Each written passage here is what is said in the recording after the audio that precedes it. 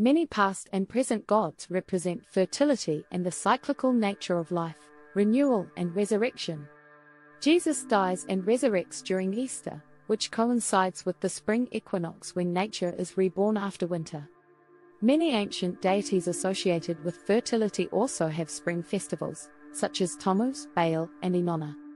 Serpents are a common symbol for gods of fertility and renewal, such as Quetzalcoatl and Kukulkan in Mesoamerican cultures, Enki in Sumerian mythology, and Vishnu in Hinduism. Various myths across different cultures speak of catastrophic events, such as floods.